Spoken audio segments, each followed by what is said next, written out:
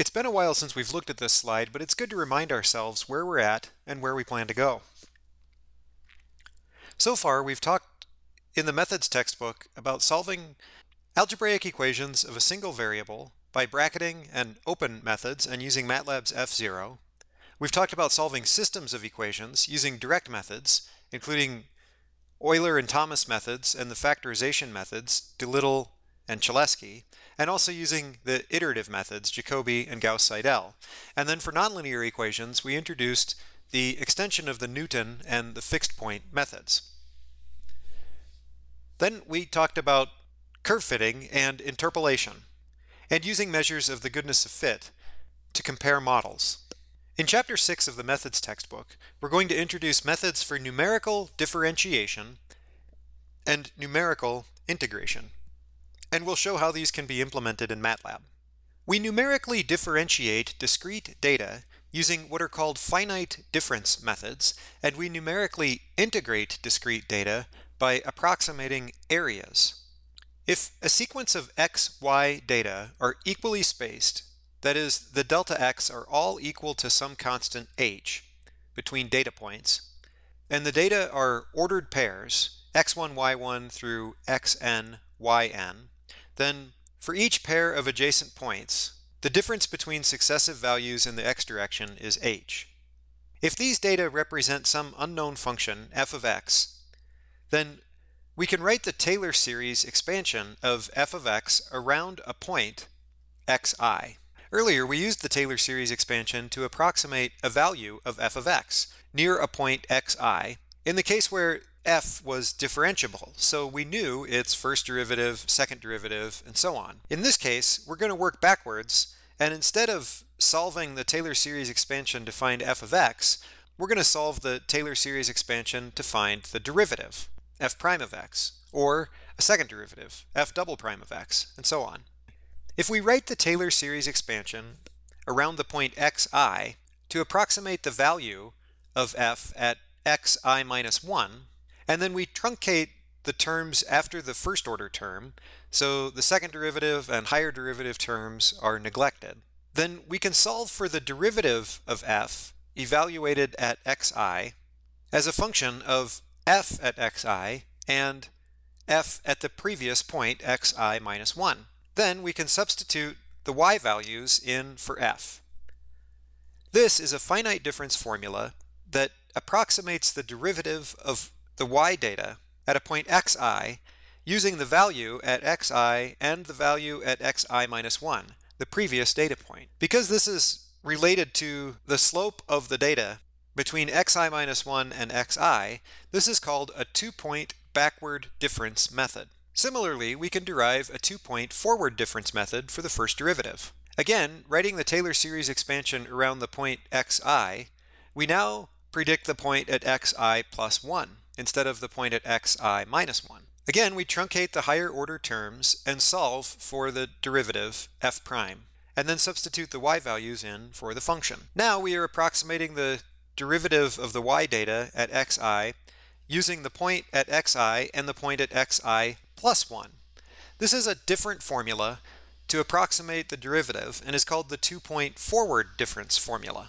Both the two-point forward difference and the two-point backward difference have a truncation error that we say is of order h, meaning that that error is proportional to h. By indicating that the truncation is of order h here does not mean that the truncated terms have the order of magnitude of h. Rather, this is a useful scaling that we will later use to compare other finite difference methods that tells us the relative size of the error for the different methods. To see that, we'll next look at a two-point central difference formula. To derive the two-point central difference formula, we begin by considering two Taylor series expansions, both around the point xi, and one of them predicting f at xi plus 1, the other predicting f at xi minus 1. This time, instead of truncating after the first order terms in the Taylor series, we'll truncate after the second order terms in the Taylor series. Notice here that we have two second derivative terms that are identical. We can subtract these two equations to eliminate the second derivative terms. When we subtract them, we obtain a difference between f at xi plus 1 and f at xi minus 1. The subtraction also eliminates the f at xi terms and results in doubling the h f prime at xi term. So we then divide by 2h to derive a formula for f prime at xi. And this relates f prime at xi only to f at xi plus 1 and f at xi minus 1, since the f at xi and the second derivative terms were eliminated by the subtraction. Also, dividing by 2h makes the truncation term proportional to h squared. Again, substituting in the y values for the function gives us the two-point central difference method for approximating the first derivative. This has truncation error of order h squared. When h is small, the truncation error of the two-point central difference method is smaller than the truncation error on the two-point forward and backward difference methods, which you'll recall are of order h. The forward and backward difference methods both have truncation errors of order h, whereas the central difference method has a truncation error of order h squared. Making h smaller, therefore, improves the estimate of the derivatives, but only to the extent that the data is precise. These three figures interpret the two-point backward difference method, the two-point forward difference method, and the two-point central difference method for us graphically. The slopes of the two blue secant lines drawn here represent the approximate derivatives at xi from the backward and the forward difference methods. The backward difference method takes the difference between the y values at xi and xi minus 1 and finds the slope of the secant line to approximate the derivative at the point xi. The forward difference method takes the difference between the y values at xi and xi plus 1 and finds the slope of the secant line to approximate the derivative at xi. If the true slope, which is unknown because we don't know the function f, is represented by this tangent line, we can see in this cartoon drawing that the central difference method may be a better approximation.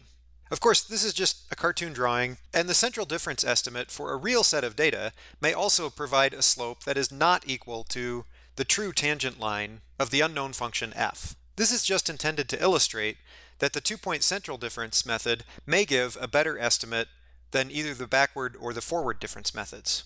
We'll show in the next video how we can include even more points to obtain higher precision on the estimate of the first derivative or even higher order derivatives.